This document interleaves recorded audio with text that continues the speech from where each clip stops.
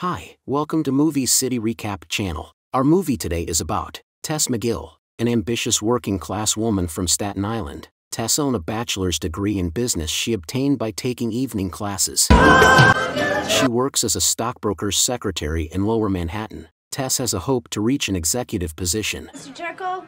But unfortunately she is treated like a bimbo by her boss and male coworkers. At the same time, she is useful for them through her intelligence and business capabilities. Tess got bored with her boss due to his treating. Tess quits the job. She starts looking for another job, finding a job as an administrative assistant to Katharine Parker, a partner in mergers and acquisitions. No sugar. That. Tess works supportively to Katharine as a fellow female professional. Katharine observed Tess' passion for work and her talents. She encourages Tess to share ideas and work. This department, I just love those little ducks. Tess suggests an idea for a merger between Trask Industries and a radio station. TV. Good. Katharine looks interested by Tess' idea, but eventually she told Tess that it wouldn't work out. God. Watch me, Tess. Learn from me. While Katharine doing skiing, she got injured in her leg. She asked Tess to house sit. Easy with the leg. Tess discovered some meeting notes showing that Katharine plans to pass off the merger idea as her own. Ray, try to, Tess. Tess decides to use her boss' absence. She took Katharine's place and move ahead with her merger plans. Hello, Mr. Trainer. Oh, Tess McGill calling. Mr. Trainer. She schedules a meeting with Jack Trainer, a mergers and acquisitions partner from another company. Tess obtains a help from her friend CYNs. She cuts her hair to look more professional. Also, she used Katharine's closet for more stylish clothing as a leader businesswoman. No. At the meeting with Trainer and his associates, Tess feels unconfident. She leaves believing that the meeting was disappointing. I had a shot. Jack arrives at her office and wants to move forward with her idea. Secretary?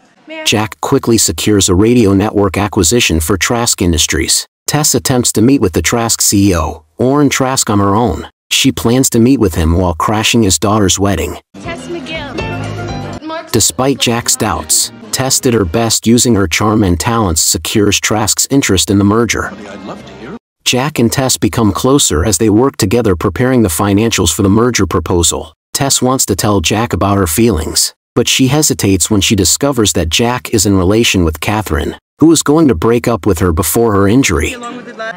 They will finish the merger today. Can't wait. Katharine returned home. While Tess is helping her get settled, Jack arrives to end things with Katharine. I meant what I said. I really. She wants Jack to offer her a marriage proposal. He ends the conversation and runs to the merger meeting. Katharine discovered what Tess is doing when she found Tess' appointment book that she forgot in Katharine's apartment before leaving for the meeting. Secretary! Hi, Mr. Trask. Hi. Katharine entered the meeting showing the fact that Tess is her secretary, Secretary. She's not. accusing her of having stolen the idea. Tess begins to complain, but nobody believed her. Believe me? I'm sorry. Then she leaves. Remains the same in the. Days later, Tess getting ready to leave her job. She stumbled into Jack, Katharine, and Trask at the lobby elevators. Let's get upstairs. A showdown between Katharine and Tess. Jack supports Tess. Sorry, Katharine. Tess reveals that she discovered a hole in the deal. Trask leaves Katharine in elevator, and hears Tess' clarification about how she came up with the merger idea. See, nice organized the chair we are. Then Trask asked Katharine about the merger idea, but she was unable to explain where she got it. You are insinuating. If I were you, I'd take a long land. Trask becomes sure that Tess is telling the truth, promising Katharine to fire her due to her actions. Trask offers Tess a job with Trask Industries, and she accepts. Yes, sir. Later, Tess arrives to receive her new job at Trask. She entered the office where she meets Alice. Tess starts talking to Alice, thinking that Alice is her new boss. Alice said, "There's misunderstanding, I am your secretary." I'm the secretary. That's right. Okay, I prefer. Tess smiled, telling Alice that they will work together as colleagues.